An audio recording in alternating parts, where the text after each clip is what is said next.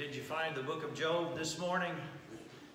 Some years ago I was in a service in Crockett County, which is no reflection, what I'm going to say is no reflection on Crockett County. But anyway, a fella asked me, he said, why is that called Job? It's J-O-B, job, preacher. And he was convinced of that, and he was greatly distressed that I would call it Job. Well, I wasn't there when it was written, but over the years, I've only heard it referred to as Job. And so we want this morning to talk about God speaking in the whirlwind and giving an answer to Job for the condition his condition is in. Now, Job is going to issue a press conference for anyone who will listen. He has three persons who are called his friends, and it's really dubious whether they're his friends, and his wife, of course, also survives what occurs. And he's going to give a press conference and talk a little bit about all that he has been through and kind of process what he thinks of all he's been through and why these things have happened to him. I guess all of us over these last few weeks and months have been taken kind of back on all the things that we've heard and seen and had explained to us, and we've seen officials who have had to stand and deliver, and we've read different things that have been issued over this time, and I brought with me some guidelines from one company that will go nameless, and these are the guidelines that we're to stay 6 feet apart, we're to wash our hands for 20 seconds, and if we have a fever of 100 plus, we're to stay at home. Now, you may find these weighed in the balance and lacking somehow, that it appears to me that we really don't have any real idea on what to do beyond this with what is occurring. So it's important, I think, that all of us look to God and look to Scripture in particular on what we're really to think about during these times. So we're going to get to chapter 38 in just a moment, but if you have your Bibles or whatever you use to gather the text, if you will, turn to the first chapter, because before we get to chapter 38, and we can't cover all chapters obviously today, but before we get to chapter 38 and see God's answer to Job, we kind of have to see what kind of condition Job is in. There's been a lot of talk, and there have been people who have suffered. There have been people that have had COVID-19, that have had relatively mild symptoms, as you know, and then there are some who are no longer with us. They have passed away through this virus. But we would all have to agree in a few moments, if you don't already know, that what Job went through seems to be even much worse than what anyone can describe today, as bad as it has been.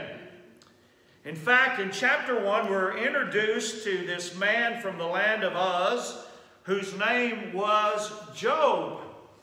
And then we're introduced to his largesse, if you will, to his possessions. That he was, in their words and in our words, he was an extremely successful man.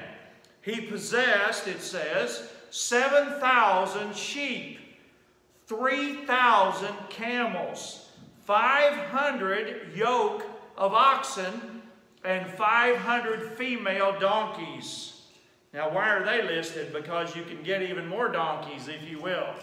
And very many servants. So this man was the greatest of all the people of the East. Now, before that, we're told he has 7 sons and 3 daughters. So he got his yard mowed. Amen. That's a little inside joke with me. So he has all of these things. And so if anybody had saw Job during this time, they would have said Job was an extremely successful man. Now, he was also a righteous man.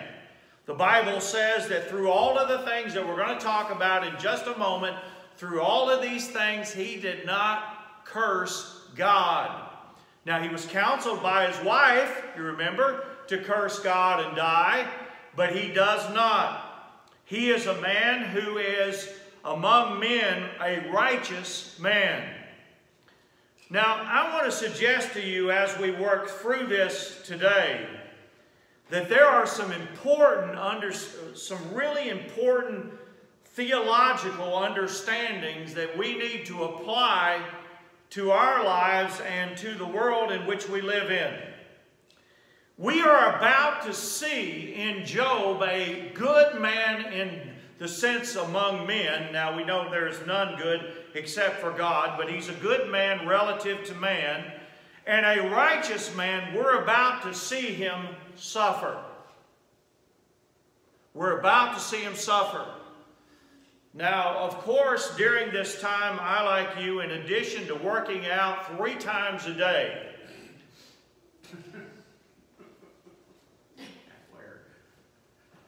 I work out in the morning, they call that breakfast. I work out at noon, they call that lunch. And I work out at supper. Amen. But in addition to working out, I once again had the opportunity to look for preaching on Sunday mornings. Now that's what we're doing here. We're going to have our service available to anyone who would care to watch, and we hope it will be available by Monday morning. It will not be available on Sunday unless you do it in a delayed way. But I had the opportunity to watch, and you know, once again, I kept hearing this either subtle or in some cases not so subtle at all notion that if you're a child of God, you will not suffer. Now, I want to ask this question. When is the last time you heard a TV preacher preach on the book of Job? When is the last time you heard an honest broker concerning the Word of God who actually told the truth about God? It starts with this notion of, well, God owns the cattle on 1,000 hills. Is that true? Of course it's true. It's from Scripture. It starts with this notion that God loves you. Does God love you? Yes, God loves you. But out of that comes all kinds of deviant notions that forget the fact that you and I were born into a sinful world and that we are a part of the fallen creation. And as Jeremiah said, it what? Rains on the just and the unjust alike. Amen. And so here it's about to tell us why it's about to rain on Job. Do you know why it rains on Job? Does it rain on Job because of Job? Does it rain on Job because Job hadn't got up in the morning and claimed the anointing? That's a buzzword I hear today. That is a biblical word, but the way it's been taken, it's not biblical in many cases. But you hear today, because you have the anointing. I had a lady tell me this the other day. She said, because you have the anointing of God, no sword shall prevail against you. Well, let me just say this. I'm on my way to heaven, and there is no sword that can take my soul. But there's lots of swords that can take my physical life. And you'd be foolish to think they can't. By the way, did Peter cut off Malchus' ear, the servant? Yes, he did. Did Jesus put it back on? He certainly did. But we have to have a biblical understanding of these things. You know, I'm kind of reminded of when I was talking to this guy one time, and I said, there are facts. There are things independent of our own judgment about them. There are facts, whether we assent to them or not. And he said, I don't want to be confused by all that. And I think that's the problem we face today in the church and outside the church is folks don't want to be confused with the facts. I want to know what the facts are, don't you? So anyway, Job is involved in, through no fault of his own, now watch this, a battle between God and Satan. Through no fault of his own. He's not a child of the devil. He's not a product of the devil. He's not worshiping the devil. He's not walking after the devil. He's not doing any of those things, but he is going to be affected by the battle between God and Satan. Listen to me, my brothers and my sisters. There are things that occur that are beyond us, and there are things that occur that affect us, but are not directly because of us. Amen. Now, you know what it's like to be consumed by yourself? Why is this happening to me? Yes, sir. You remember that song from Hee Haw, Doom, Despair, and Agony on Me? And then it goes on to say, if it weren't for bad luck, I'd have no luck at all. Y'all remember that highly cultured show, Hee Haw? Whoa! Now, isn't it true that when something happens to you that you perceive negative, the first question you ask is, why is this happening to me? It's not why not, it's why. It's why is this happening to me? And so here we have this battle that's about to occur. Satan appears before God because God is the sovereign one in this story. Excuse me. He's the sovereign one in this story. He's the sovereign one in our world today. Satan appears before him. And so let's pick up here again in chapter 1 where it says, the Lord said to Satan, from where have you come? Satan answered the Lord and said, from going to and fro on the earth and from walking up and down on it. And the Lord said to Satan, have you considered my servant Job? There is none like him on earth, a blameless and upright man who fears God and turns away from evil. Then Satan answered the Lord, does Job fear God for no reason? Haven't you put a hedge around him and all his house and all that he has on every side? Now, as we go along in this, and we have to move because we don't have enough time to work through each detail of it, we know that the Lord says, well, you can begin to touch some of the things of Job. Yes, the Lord says that. The Lord says that. The Lord says that. Let me suggest to you, when you sign on for a relationship with God through salvation, you accept the whole thing. Not just part of it. You accept the whole thing. Now that shouldn't surprise you. When you signed on to the job that you currently hold, is everything about it good and positive and easy and wonderful? Well, let me ask you this. Why don't you go and tell your supervisor tomorrow? Of course, you're afraid to do that, right? I'm just exaggerating here. Why don't you go tomorrow and tell your supervisor, look, I signed on for the good stuff. We got some bad stuff. I didn't sign on for that. Your boss will say to you, no, you signed up for everything that comes your way. And if you can't do it, I'll find somebody else who will love you. Might not say love you, I don't know. But here's the point. When you come to Jesus, you become His child, His servant. You sign up for everything that's a part of the kingdom's work.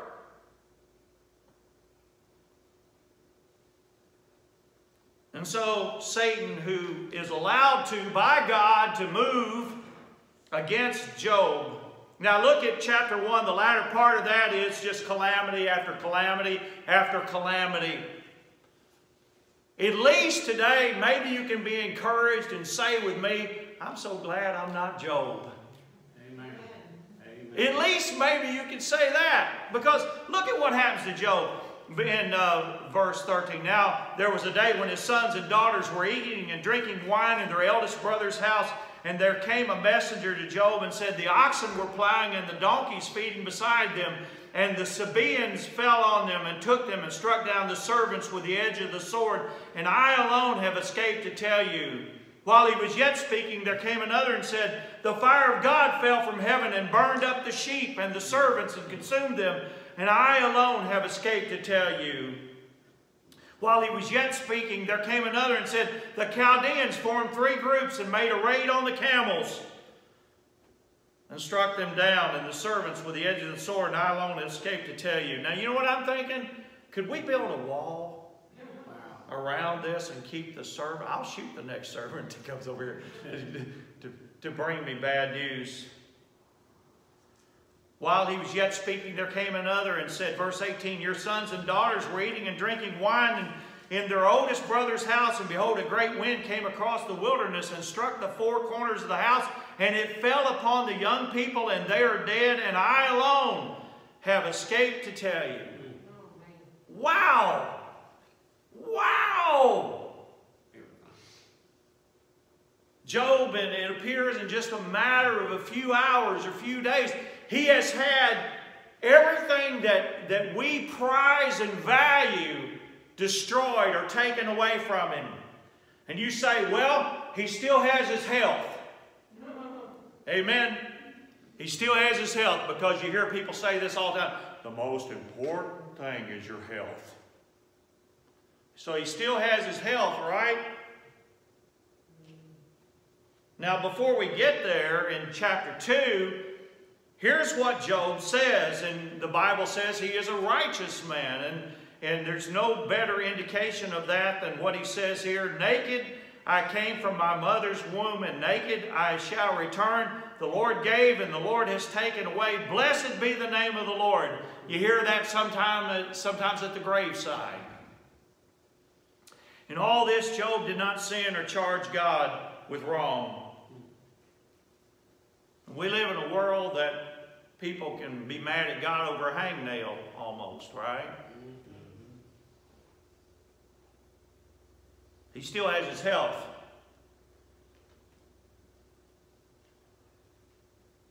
Well, Satan appears also again before the Lord. Chapter 2, verse 2, and the Lord said to Satan, from where have you come? Satan answered the Lord and said, from going to and fro on the earth and from walking up and down on it. And then he goes through this. Have you considered my servant Job? There's none like him. And Satan says, well, you know, that right now, but I think I can touch him in a way that he'll turn against you. Now think it through. You're sensible people. I think I can touch him in a way that he will turn against you. Does that happen? Does that happen? Yeah. Yeah. Yeah. As a pastor, I hear people's stories all the time. When I invite them to church or to know the Lord, I hear stories all the time about what they have been through in their lives. Therefore, they no longer believe in God.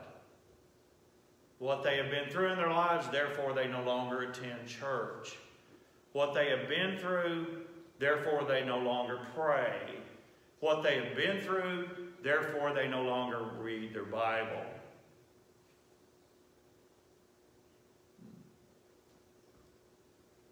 Of course it can happen. Of course it can happen. Things that don't make you better make you bitter. Things that don't make you stronger destroy you. I think there are people who are even suspicious of me who think I've had a pretty good run of it. I think I have too. But don't think it's been without flaws or without difficulty. I wouldn't know anything to say to you if I hadn't been through a few heartaches of my own.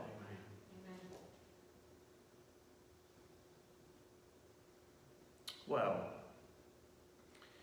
so verse 4, chapter 2. Then Satan answered the Lord and said, skin for skin, all that a man has, he will give for his life, but stretch out your hand and touch his bone and his flesh, and he will curse you to your face. And the Lord said to him, to Satan, behold, he is in your hand, only spare his life. God limits what Satan can do.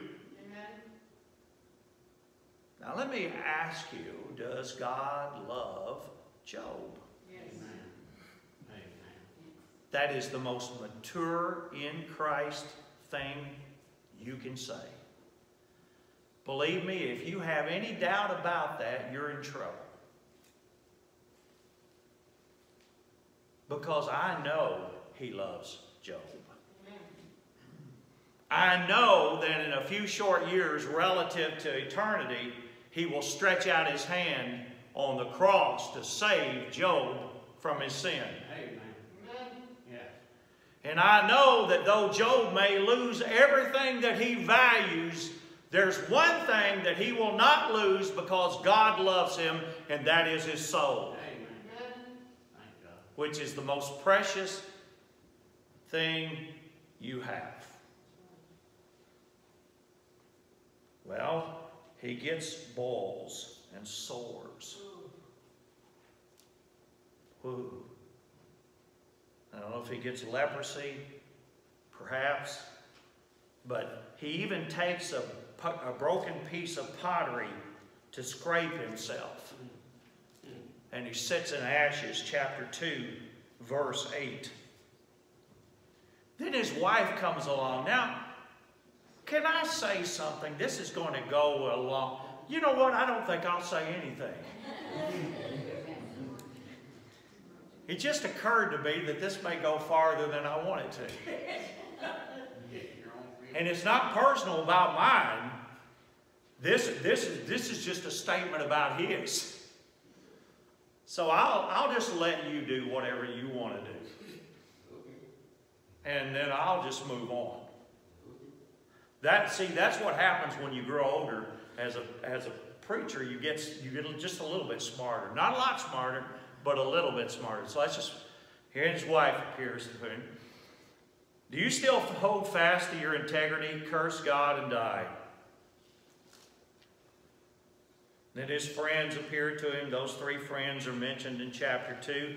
And now would you go to chapter 38?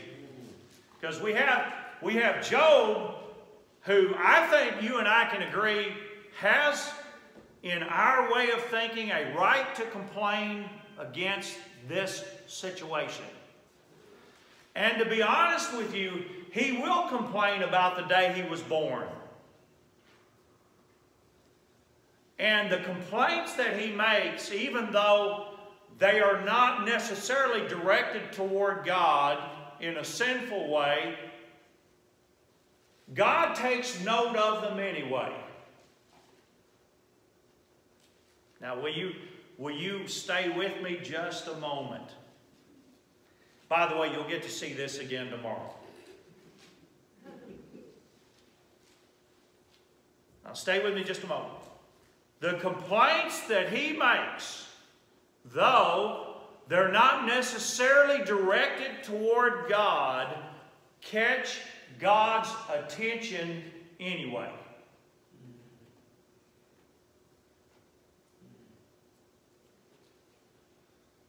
Lay in there with that just a moment. Because we need to be reminded that when Job curses the day he was born, here's what I think he's saying to God. Why was he born? Whose idea was it that he be born? Would you agree with me that was God's idea? Amen. Would you agree with me that when he was born was God's idea? Amen. Would you agree with me that when he dies will be God's idea? Amen. And so would you agree with me, and I hope you will, that some of our complaints, as justified as they seem to be, are probably not a whole lot different than Miriam grumbling and complaining about her brother, Moses. Aaron joining in as well. And how do I know that? I'm so glad you asked. I read chapter 38. I read chapter 38. Look at chapter 38. Look at chapter 38. A good preacher that I really enjoy a lot was speaking on this and some other passages. I think several years ago, but I think I heard it this past week. I know that God takes note of what's been said, even though it hasn't necessarily been directly directed, if you will, at God, because God takes it personal. God takes it personal.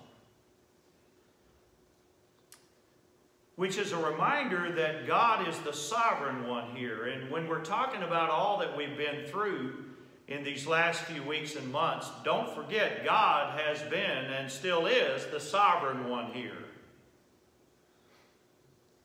In fact, I can't help but say that because of all of these press conferences I've seen, and I haven't seen many. I've strayed away from watching the news as much as possible, but I felt like to have some context of what we're in, I had to pay some attention. But it's been pretty much, most of it, fairly useless. Amen. The reality is man really has no idea what to do. Does he?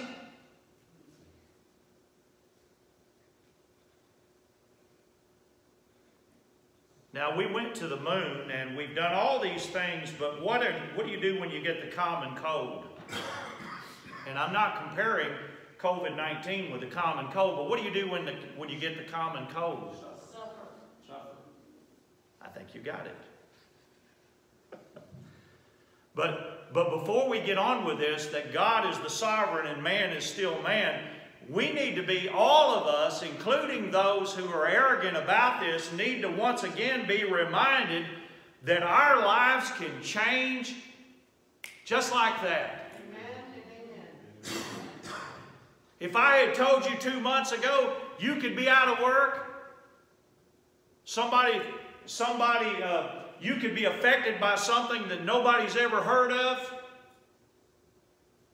the churches would be empty and all these things would be occurring, you would have probably thought I was a maniac, and yet that's exactly what's been occurring. And that man would have really no particular answer for the malady in which he finds himself in. But back to this. Back to this.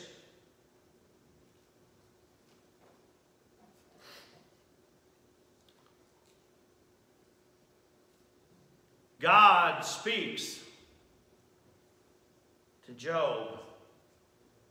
Boy, you know what? Let's get a little humble. Let's get a little humble pie here. We need a little humble pie.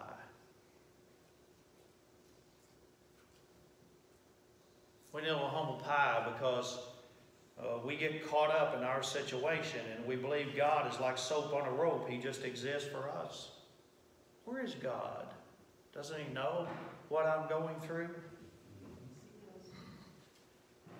Well, he certainly does. So you want to see what God says to him?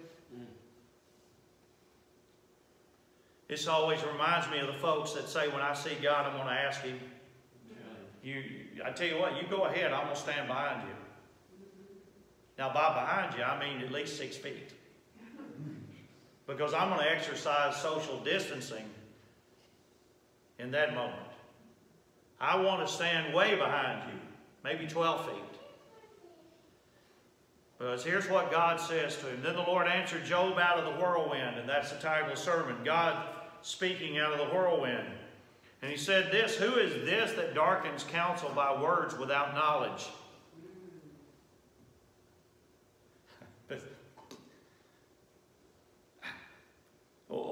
what's being said here? What is God introducing here? He's introducing, can I just say it in just base terms? Job, you have no idea what you're even talking about.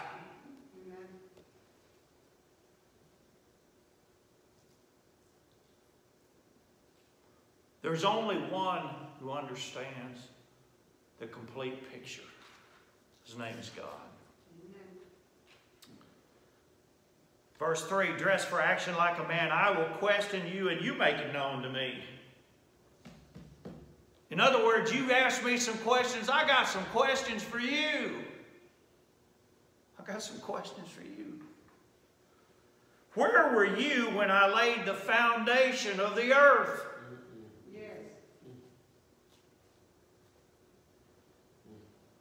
Have you ever had criticism fly all over you? Have you ever done something and have somebody come right in behind you and criticize it? Or have you had somebody who didn't criticize it to your face, criticize it to somebody else, and they made sure that you heard about it because they love you?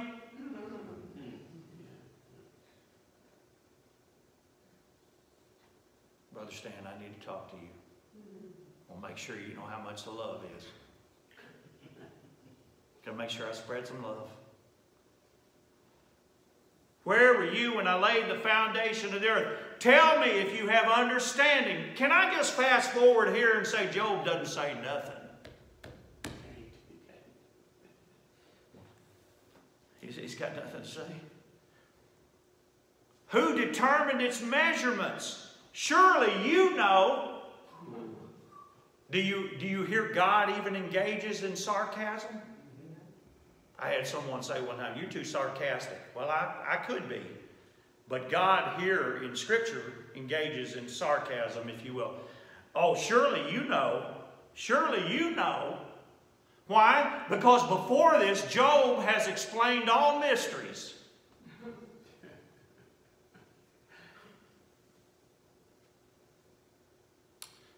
And can I just say it this way? God's just standing there. Job? Oh, I didn't know that. Wow. I've learned something today.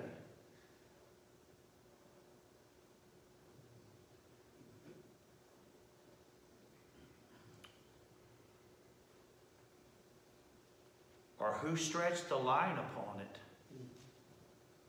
Mapped it out. Who did that? Or what were its bases sunk? Or who laid its cornerstone?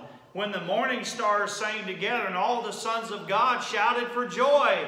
Or who shut in the sea with doors when it burst out from the womb? When I made clouds its garment and thick darkness its swaddling band?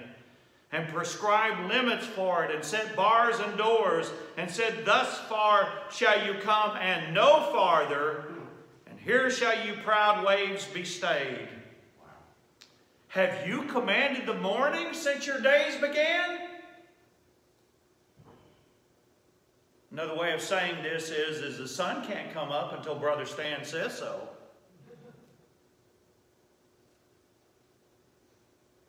And cause the dawn to know its place, that it might take hold of the skirts of the earth, and the wicked be shaken out of it.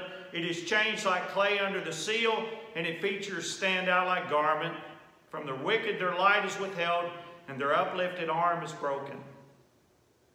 What is being said here? And you can go on. It's the whole chapter is worthy of reading, and it's just statement after statement after statement is essentially expressing the same sentiment from God, and that is, Job, I'm God and you're not. Amen. I'm God and you're not. Do you like to be God? Come on. Come on. Come on. You know, the most fundamental thing to all of us is control. We love it. We love it. Now, some people are so immature that it's readily apparent. You can see control in them almost at every level of their lives. Some of us know better and we try to suppress it. But it's there. It's there from a group of fishermen who don't think Jesus knows anything about fishing. I love that, don't you? Hey, well, Lord, we've been fishing all night. You're just a rabbi. We're fishermen.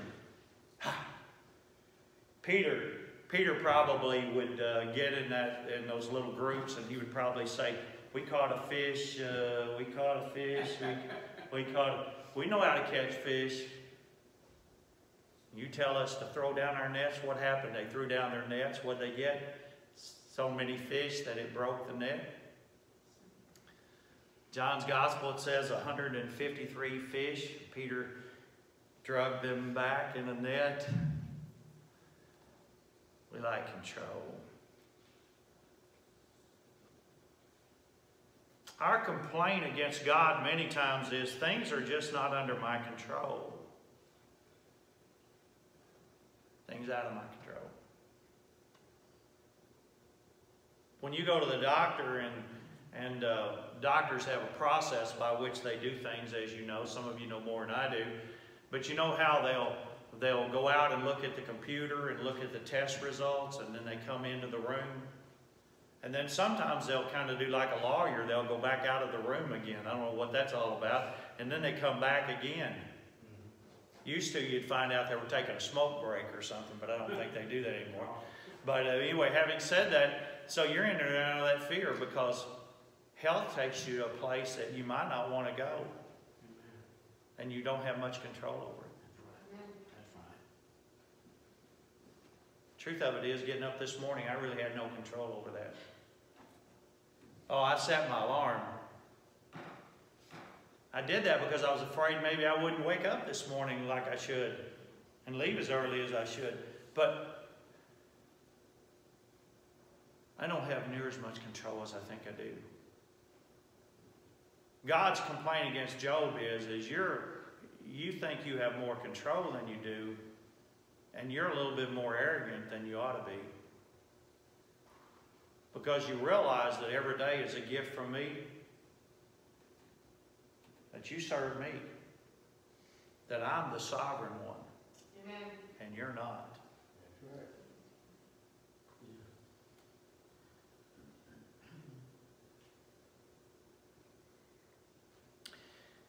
A thought occurred to me, and this is not simply meant to be directed toward those who are suffering or those that are sick. You know, I would never do that. But you know, Scripture gives death as a grace. Amen. It does. Because in the Garden of Eden, Adam and Eve sinned, right? And there was a tree of life that they could have eaten of. And if they had eaten of that tree, one would speculate that they would have lived in a fallen condition eternally. And yet God arranged that so it wasn't possible for them to do that. And so death itself is a grace.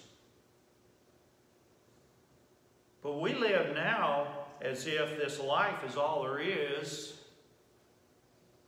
including preachers that say your best life now. Well, let me ask you this. If you're going to have your best life now, then what's heaven all about? Right. Amen.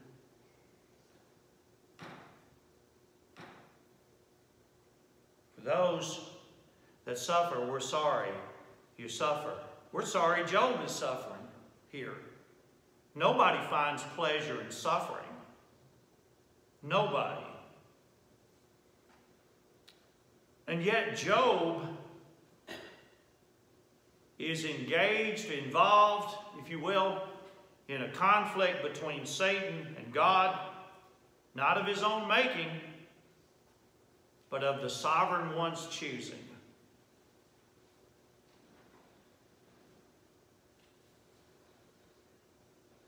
This is what it comes down to. I trust him. I trust him. And if I can be useful to him in his glory, so be it. And I think that's the story of Job. Because we all suffer, don't we? Amen. We suffer sometimes because of choices, because of what other people choose. We all suffer. We all try to make sense of this suffering, and sometimes it really has nothing to do with us. It is something beyond us. Let's pray together. Our Father, we thank you for the word this morning. Lord, we thank you for this story of Job, and Father, that we're reminded that you are in control, and we're reminded, God, that we don't have to be. And that we're reminded that there is a better place ahead. And that we're reminded through Scripture that you do limit those things which can be done. That we're not to fear the one who can take life, but we're to fear the one that can take both soul and life. And we bow before you with Job this morning, realizing you are the sovereign one, the creator of all things, and that we don't have your perspective. That if we did, we would understand better why all of these things have happened. In Jesus' name we pray. Amen.